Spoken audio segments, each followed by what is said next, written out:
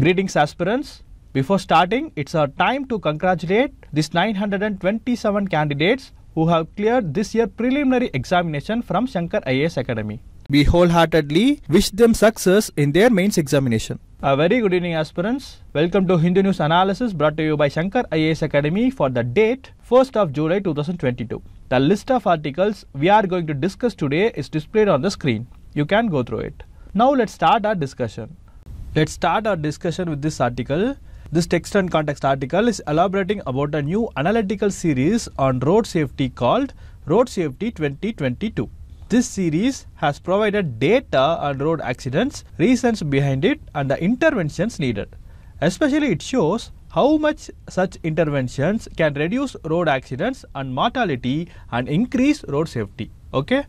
So let us see the findings of this analysis and the recommendations provided in the series.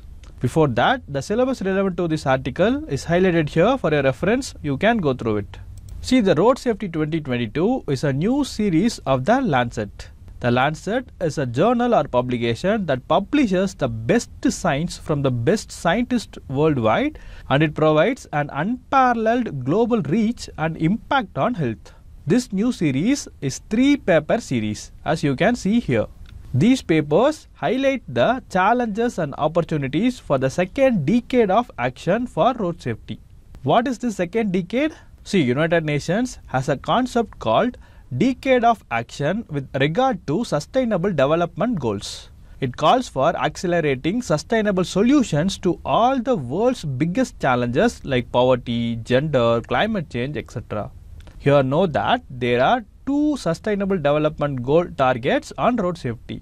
One is SDG target 3.6, which aims to halve the number of road traffic deaths and injuries by 2020. Second is SDG goal 11, which focuses on cities and sustainable development. It includes road safety also. Based on these targets, the decade 2021 to 2030 was declared the decade of action for road safety for improving global road safety. Under this, there is a target of preventing at least 50% of road traffic deaths and injuries by 2030. It is called the second decade of action because already the last decade of 2011 to 20 was declared as a decade of action for road safety. Okay? See, the second decade was necessary because even after the first decade, the death and disabilities from road traffic injuries did not reduce. Still, an estimated 1.35 million people die every year from road traffic injuries and more than 50 million are injured or disabled. So, this necessitated a high-level global attention and the second decade was introduced. Now, the papers under the Road Safety 2022 highlights the challenges and opportunities for the second decade of action for road safety. The purpose behind this is to enable the 2021 to 2030 decade as a decade of implementation and delivery that leads to a substantial decline in the risk and global health burdens of road traffic injuries. Now, simply telling what is the status of road safety is not enough. So, the series has pointed out preventive interventions for mortality reduction. These preventive interventions target the 4 main risk factors for road injuries. These are the risk factors that consistently increase the risk for road injuries and deaths at a population level. This includes speeding, drink driving, helmet use, and use of seat belt or child restraint.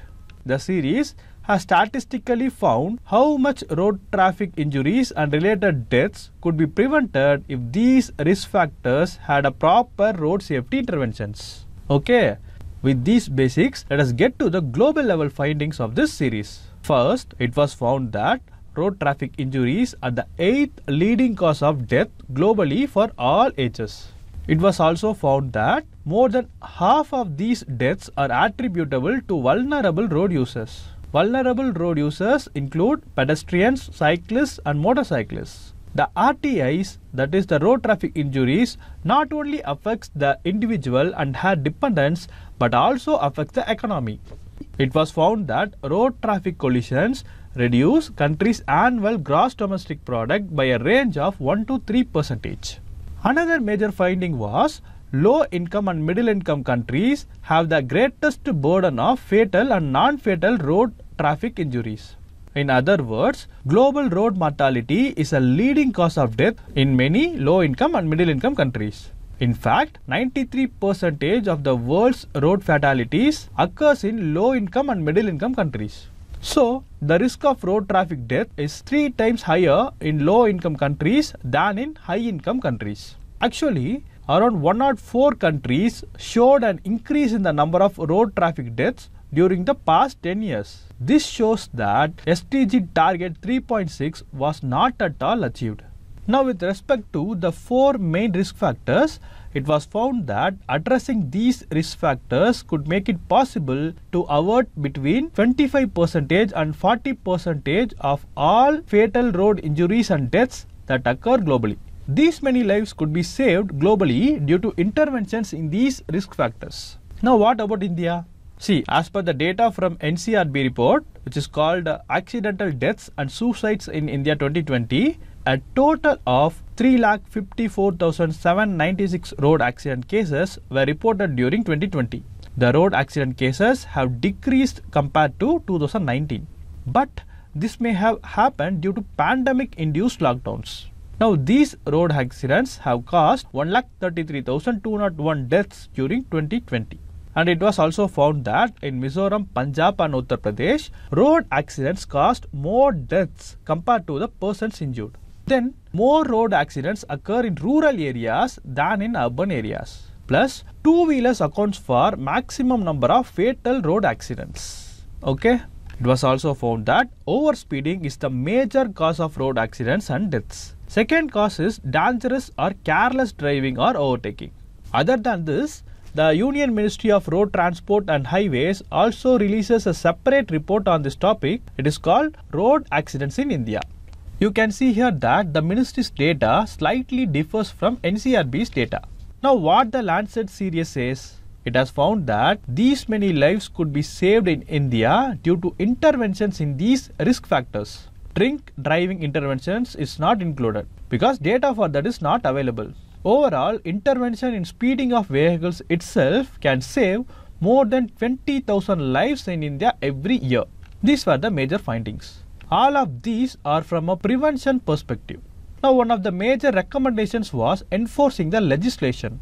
Road safety laws and regulations are effective in reducing road traffic injuries. Such regulations should be enforced strictly with high penalties for violations. This means, in India, the amended Motor Vehicles Act should be implemented by state governments uniformly and completely. Along with this, India should implement the recommendations by the Sundar Committee in 2007. The main recommendation was the creation of the National Road Safety and Traffic Management Board. See, this board is to be an apex board at national level to promote road safety and traffic management in the country.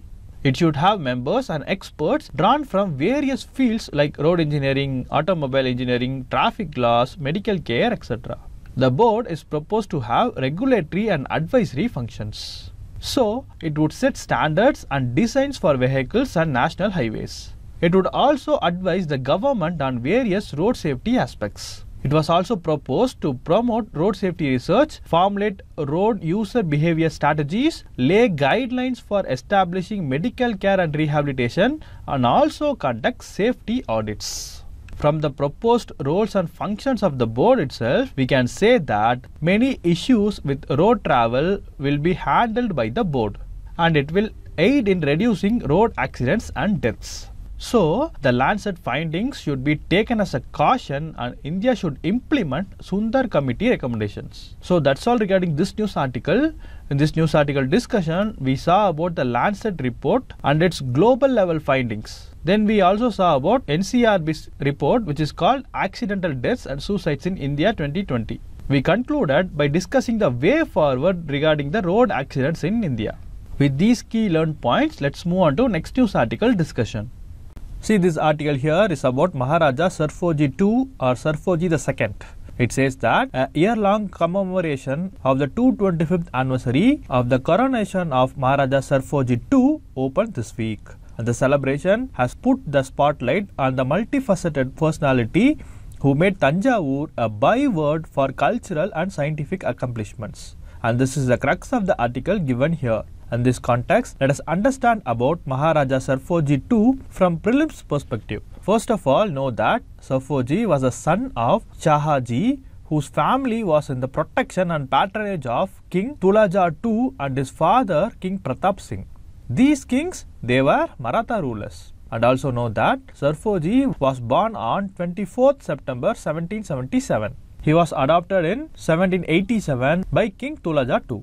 Sarfoji II became the Raja of Thanjavur on 30th June 1798. The most famous and lasting rule was that of King Sarfoji II, who came to the throne in 1798 AD. And by that time, the British had ruled most of the India, and Thanjavur or Thanjavur has to be handed over to the British throne. So, King Sarfoji II was deprived of all power. The revenue and judicial systems were taken over by the East India Company, leaving King Sarfoji II a mere head. Okay, so this will give you a brief introduction about Sarfoji II. Now moving on to his accomplishments and interests. See, he devoted his life to the pursuit of culture, and Thanjavur became renowned as a center for learning. His Saraswati Mahal library is endowed with manuscripts, printed books collected from all over the world. This library is boasted for treatises on Vedanta grammar, music, training of elephants and horses, etc. And his scientific bent of mind is demonstrated by his collection of various instruments like the air pump, electric machine, and ivory human skeleton, etc. Note that he established the Dhanvantri Mahal, where physicians of allopathy, Ayurveda, Unani and Siddha researched their systems of medicine. He had the important herbs studied and catalogued in the form of exquisite hand paintings. King Sarfoji patronized music, dance and the fine arts. He started a school and gave free boarding and lodging facilities. Note that he gave importance to Tamil education and to legible handwriting. He also opened up education to girls. He revolutionized education for the female child by appointing women teachers. He constructed 10 water tanks and a number of wells for civic use. He implemented an underground drainage system for the whole of Thanjavur. And his printing press in Devanagari type, established in 1805, was one of the largest and first of its kind in southern India. He also established a stone type press called Navavidya Kalanidhi Varnayantra Sala. Okay? He also maintained veterinary hospitals. He took special care to treat eye ailments. He himself was an expert in treating eye diseases and in performing cataract operations. See, Sarabendra Vaidya Muraigal, it is a book available at Saraswati Mahal Library, is based on the medical prescriptions of Dhanvantri Mahal. And the court Tamil Pandits have written poems on various diseases and treatments under the orders of the king. Also, King Sarfoji was greatly interested in science and technology. He had astronomical instruments for a close study of the stars. He also made them accessible to students of educational institutions that he established. He built ships of various types and sizes to carry out shipping trade with Colombo, Jaffna, Lakshadweep, the Andamans, Kerala and Madras. He also had a gun factory and naval store with all kinds of naval instruments like telescope and compass. He practiced martial arts and patronized chariot racing, hunting and bullfighting. Sarja Mahal, Sadar Mahal, Banara Fort were built by him.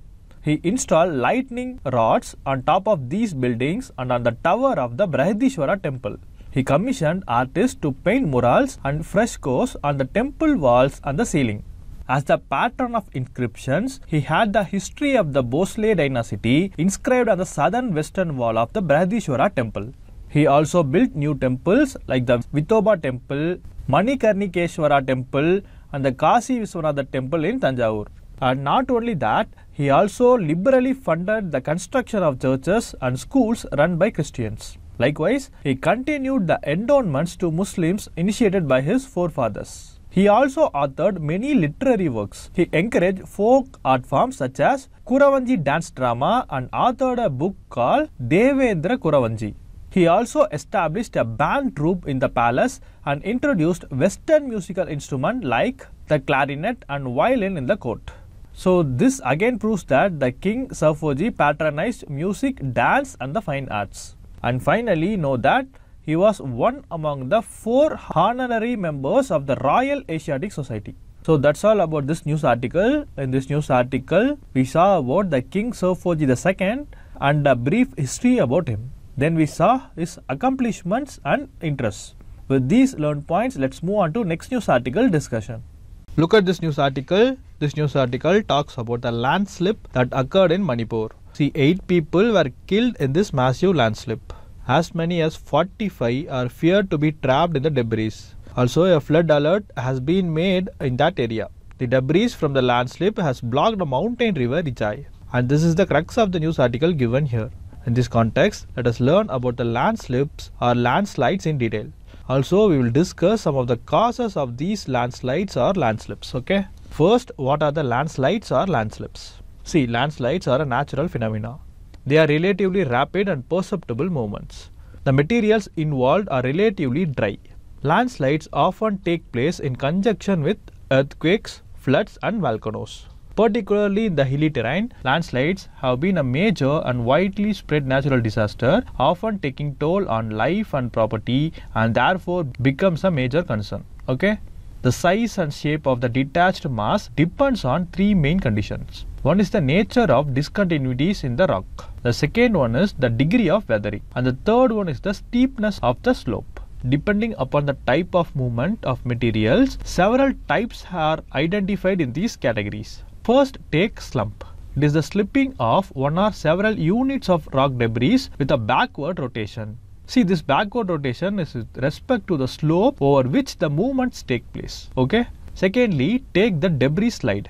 It is the rapid rolling or sliding of earth debris without backward rotation of mass. And thirdly, take the debris fall. It is nearly a free fall of earth debris from a vertical or overhanging face. And finally, take the rock slide. It is the sliding of individual rock masses down bedding, joint or fault surfaces. See, over steep slopes, rock sliding is very fast and destructive. See, don't be confused with the term rock slide with rock fall. Rock fall is a free falling of rock blocks over any steep slope, keeping itself away from the slope. And rock falls occur from the superficial layers of the rock face. This is what distinguishes it from rock slide, which affects materials up to a substantial depth. Okay. Thus, in simple words, landslides is a mass of earth, rock or soil that falls down the slope of a mountain or a cliff. Okay. See, there is one more type in this landslide which is called as lahar. It is the mud flow or debris flow that originates on the slope of a volcano. This is usually triggered by heavy rainfall, eroding volcanic deposits, sudden melting of snow and ice due to heat from volcanic vents, or the breakout of water from glaciers, crater lakes or lakes dammed by volcanic eruptions. Now let us see the causes of landslide. Landslides are caused by various factors. It can be caused because of heavy rain, and deforestation is also one of the main reasons for landslides. Because trees, plants, etc. keep the soil particles compact, and due to deforestation, the mountain slopes lose their protective layers, so the waters of the rain flows with unimpeded speed on these slopes. And it can be also caused by earthquakes as well. For example, in the Himalayas, the tremor occurred because earthquakes unstabilized the mountains, which led to landslides. Volcanic eruptions in specific regions can also cause landslides. See, landslides often occur in mountain regions while making the roads and construction. A large number of rocks has to be removed, which can cause landslides over there. In the regions of northeast India, landslides occur because of shifting cultivation. And due to increasing population, a large number of houses are being created, which leads to the creation of large amount of debris, which can cause landslides. Because of these reasons, landslides occurs. Okay. So that's all regarding this news article. In this news article discussion, we saw about landslides and the causes of landslides. With these key learned points, let's move on to next news article discussion. See this image here. It depicts a scene from the Uttara Swayamvaram Kathakali, and it features Kalamandalam Balasubramaniam as Duryodhanan and Kalamandalam Atul as Bhanumati at Margi. And this is about the news. So in this context, let us learn more about Kathakali from prelims perspective. First of all, know that in the temples of Kerala, 2 forms of dance drama, that is Ramanattam and Krishnattam, evolved under the patronage of feudal lords. They narrated episodes from Ramayana and Mahabharata. These folk drama traditions later became the source of Kathakali, which derived its name from the words Katha meaning story and Kali meaning drama. It is closely related to Kodiyattam, which is a Sanskrit drama tradition, and other ancient martial arts performance also. So it is a wonderful combination of music, dance and drama. However, with the breakdown of the feudal setup, Kathakali began declining as an art form. It was revived in the year 1930 by the famous Malayali poet V.N. Menon under the patronage of Mukunda Raja. Now coming to the features of Kathakali dance, Kathakali is generally an all-male troupe performance. There is a minimal use of properties in the Kathakali recital. However, very elaborate facial makeup along with the headgear is used for different characters. The main feature of the costume is a large billowing skirt for male characters. See here, different colors have their own significance. Green indicates nobility, divinity and virtue. Red patches behind the nose indicate royalty. Black color is used to indicate evilness and wickedness. Yellow color is for saints and women. And completely red painted face indicates evil. White beard indicates beings with higher consciousness and divinity. Okay? Now coming back to the dance form. See, it involves both dance and drama, and the two cannot be clearly separated. Most of the Kathakali recitals are a grand representation of the eternal conflict between good and evil. It draws its themes from the stories narrated in the epics and the Puranas. It is also called as the Ballad of the East. Generally, the language used for Kathakali songs is Manipravalam, which is a mixture of Malayalam and Sanskrit. Know that in Kathakali dance form, music is important to rightfully convey the entire drama to the viewers. Now coming to the next important part, which is gestures. They are perhaps the crown jewel of the entire dance drama. Kathakali is remarkable in the representation of the rasas through movements of eye and eyebrows through which the story is conveyed. 9 important facial expressions called Navarasas are thought to convey different emotions. Extensive hand gestures are also used. Therefore, this dance form calls for strenuous training. Kathakali is generally performed in open-air theatres covered with coarse mats or temple premises with lush green trees of Kerala providing a backdrop.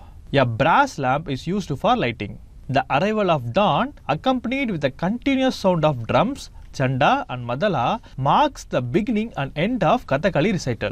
Finally, let us see the famous proponents of this dance form. They include Guru Kunchu Kurup, Gopinath, Kottakal Sivaraman, Rita Ganguly, etc. So that's all regarding this news article. In this news article, we saw about the Kathakali and its significant features. This is very important in prelims point of view. With these key learned points, let's move on to next news article discussion. See this article here. As Kerala debates the Supreme Court order for maintaining at least a kilometre of eco-sensitive zone for protected areas, the Gadgil report once again springs back to public discourse. See, we are not going to discuss the issue in detail today. Instead, we are going to learn about the Gadgil committee and its recommendations on Western Ghats. Okay? See, the Western Ghats Ecology Expert Panel, popularly known as Gadgil Commission, was headed by ecologist Madhav Gadgil. It was an environmental research commission appointed in the year 2010. The report was submitted on 31st August 2011. Now let us see some of the important recommendations of the report. See, the panel designated the entire Western Ghats as ecologically sensitive area and assigned 3 levels of ecological sensitivity to different regions of it. These are termed as Ecological Sensitive Zone 1, Ecologically Sensitive Zone 2 and Ecologically Sensitive Zone 3. See, the Gadgil Commission recommends that no new dams based on large-scale storage will be permitted in Ecological Sensitive Zone 1. And the panel also recommended new environmental clearance for mining in Ecological Sensitive Zone 1 and 2. And it recommended phasing out of mining in Ecological Sensitive Zone 1 by 2016 and continuation of existing mining in Ecological Sensitive Zone 2 under strict regulation with an effective system of social audit. It also recommends that in ecological sensitive zone 1 and 2, no new polluting industries should be permitted to be established. These polluting industries comes under red and orange categories, and it recommends that the existing red and orange category industries should be asked to switch to zero pollution by 2016 with an effective system of social audit. And finally, the panel urged the Ministry of Environment and Forest to take a number of critical steps to involve citizens. What are these steps? These are proactive and sympathetic implementation of the provisions of the Community Forest Resource of Forest Rights Act. And other provisions include establishment of fully empowered biodiversity management committees in all local bodies, and promotion of programs and the pattern of conservation of biodiversity rich areas of Udumbanchola Taluka formulated by the Kerala State Biodiversity Board. A radical reform of environmental impact analysis and clearance process and proactive disclosure of all information of public interest interpreted in the broadest possible sense. And the final step is a revival of the Paryavaran Vahini program and institution of a social audit process for all environmental issues on the model of Mahatma Gandhi National Rural Employment Guarantee Act in Andhra Pradesh. See here, I have given the most important points from the Gadgil report. Take note of these points, and whenever you get a chance to read the recommendations other than that I have given today, add that also to your notes. It will be useful to quote in the environment related question in your mains answer. There is also another report on Western Ghats which is called Kasturirangan report. See, the rejection of the Gadgil report led to the Union Environment Ministry appointing another panel in 2012. It was headed by space scientist K. Kasturirangan, and the new panel was asked to examine the Gadgil report. See, regarding an important recommendation, the Kasturirangan committee drastically reduced the area to be protected from 64% to 37%. It also divided the Western Ghats into cultural lands and natural lands. See here, cultural lands are lands where there are currently human settlements. Okay. It also recommended declaring cultural lands into an ecologically sensitive area, but ironically, no action was taken on either of these reports. These are the main difference between Gadgil and Kasturirangan report. See, we have not discussed in detail about the Kasturirangan committee. We will discuss about it on some other day. Okay. So that's all regarding this news article. In this news article, we saw about the Gadgil report and we saw in brief about the Kasturirangan report. With these key learned points, let's move on to next news article discussion. Look at this editorial article. This article talks about the anti-defection law. See, this law in news currently because of the unrest prevailing due to political developments in Maharashtra. Okay. See, this editorial article is full of anti-defection law and its defects. So in this context, let us cover the important interpretation covered in this editorial article. Okay. Before that, the syllabus relevant to this article is highlighted here for your reference. You can go through it. Now let's start our discussion. Firstly, what is this anti-defection law? See, the anti-defection law punishes individual MPs or MLAs for leaving one party for another party. It was added in the constitution by the parliament. It was added through the 10th schedule in the year 1985. The 10th schedule was popularly known as the Anti-Defection Act. Note that it was included in the constitution via the 52nd Amendment Act of 1985. Okay. Now, what is the purpose of the act? See, its main purpose was to bring the stability to the government by discouraging legislators from changing the parties. So, it sets the provisions for disqualification of elected members on the grounds of defection to another political party. See, the law disqualifies a legislator belonging to a political party. There are certain grounds. Now, what are the grounds? See, if the legislator voluntarily gave up his membership of his party or he defied the whip of his party by voting contrary to its direction in the legislative house. Okay. Initially, there was 2 exceptions provided in the schedule. This would exempt a legislator from disqualification. What are they? The first exception was a split in their original political party, resulting in the formation of a group of legislators. Note that if the group consisted of 1/3 of such legislators of that party, they were exempted from disqualification. But note that this exemption was deleted from the schedule through the Constitutional Amendment Act of 2003. This was done because of the frequent misuse of this provision. And the second exception was merger. This can be invoked when the original political party of the legislator merges with another party. Note that not less than 2/3 of its legislators should have agreed to such merger. Okay. So, if a legislator shows that his original party has merged with another party and he and his colleagues who constitutes 2/3 of the legislators of that party, then they will be exempted from disqualification. Okay. Here you can note the word merger. There are certain interpretation to this word merger. Okay. See, we already saw that it is this exception that is utilized by a large number of legislators across states and even in parliament to defect the ruling party. These legislators interpreted for themselves the term merger to mean the merger of 2/3 of legislators. So here the problem is that they convinced themselves that the merger of their original party is not necessary because it is not possible always. See, the law imposes the condition of merger of the original political party, in this case Shiva Sena in Maharashtra, which is not likely to happen now or in the future. If there is no merger of the original party, then these dissents cannot claim any exemptions from disqualification, no matter whether they are 2/3 or 3/4. Okay. Now we will see on what belief the legislators in Maharashtra are trying to escape from this anti-defection law. See, a recent judgment of Goa bench of Bombay High Court held that the merger of 2/3 of members of the Legislative Assembly is deemed to be the merger of the original party. This seemed to have given the legislators of Maharashtra a ray of hope. But a key point to be noted in this judgment is it emphasized the need for merger with another party.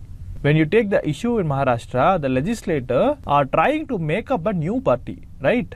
So, by law, they will be disqualified now or later. They cannot operate as a separate group in the assembly because the law does not permit them to do so. And the another issue is the interpretation of court. See, the intervention of Supreme Court and a no confidence notice issued against the Deputy Speaker have thrown up some crucial questions regarding the operation of this anti-defection law. The first question is whether the court can intervene at the stage prior to the decision by the Supreme Court. See, do you remember the case Kihoto-Hollohan case in the year 1993? In this case, a constitutional bench of the Supreme Court has held that judicial review is not available prior to making of decision by the Speaker. So the crux is that judicial review is not available at an interlocutory stage of the proceeding. In the current case, the Supreme Court gave longer time to the dissents to submit replies, right? And this is contrary to the law. See, the mandatory period for replying to the charge is 7 days under the rule, but the court gave them 15 days. And it was an intervention at the interlocutory stage, which was barred by the constitutional bench, okay? Another question of considerable importance is whether the Deputy Speaker can decide the disqualification petition when a no confidence motion is pending against him. Now take the case of Nabam Rebia in the year 2016. In this case, the Supreme Court held that the Speaker shall not decide the disqualification cases till the no confidence motion against him is disposed of. And in the Maharashtra case, the Deputy Speaker had assumed the duties of the Speaker. This is because of the vacancy in the office of the Speaker. The notice of no confidence is not admitted because he had doubts about the authenticity of the notice. And regarding this no confidence motion in the House rules clearly says that the notice of no confidence against the Speaker or Deputy Speaker needs to be admitted in the first place. That is, it should be given first preference. And it is done only by the Speaker. Rules do not recognize any other authority for admitting a notice. But it is the House which takes the final decision on the motion. If the notice of no confidence does not contain specific charges, it can be disallowed by the Speaker. Therefore, in this case, there is no occasion to say that the Speaker cannot be a judge in his own cause. And note that disallowing a notice does not prevent members from giving another notice complying with the requirements of the rule. Further, the notice can be given only if the House is summoned. When you take the Maharashtra issue, the notice was given when the Assembly was not convened.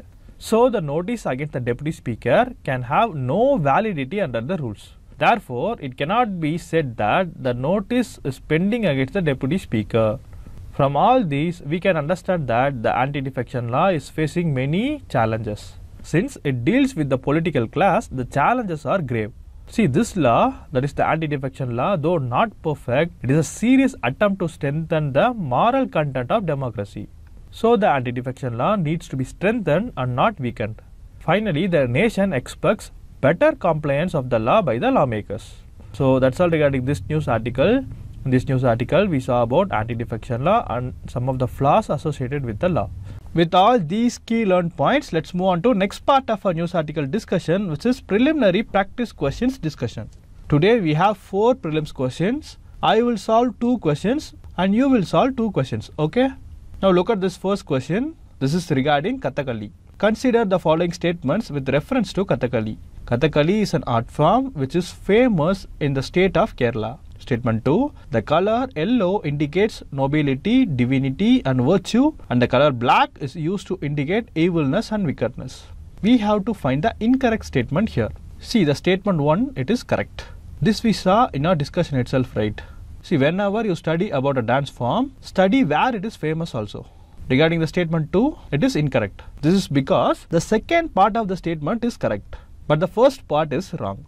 See, the black color is used to indicate evilness and wickedness. This is correct. But the color yellow indicates saints and women. And the color green only indicates nobility, divinity and virtue. So, statement 1 is correct and 2 is wrong. Since the question demands incorrect statement, our answer will be option B, 2 only. Now look at the second question. Consider the following statements regarding King Sarfoji II. Statement 1. He encouraged only Hinduism and built many temples in Thanjavur. Statement 2. He was one among the 4 honorary members of the Royal Asiatic Society. We have to find the correct statement here. See, statement 1, it is incorrect. We saw that he liberally funded the construction of churches and schools run by Christians. Likewise, he continued the endowments to Muslims initiated by his forefathers. So, he not only encouraged Hinduism but also Christianity and Islam. So, statement 1 is incorrect. Statement 2, it is correct. This we saw in our discussion. So, our correct answer here will be option B, 2 only. These 2 questions are quiz questions for you. Find the answer and post it in the comment section. The mains questions based on today's discussion is displayed on the screen. Write your answer and post it in the comment section. If you like the video, hit the like button, post your comments and share the video with your friends. And don't forget to subscribe Shankar IAS Academy YouTube channel. Thanks for watching.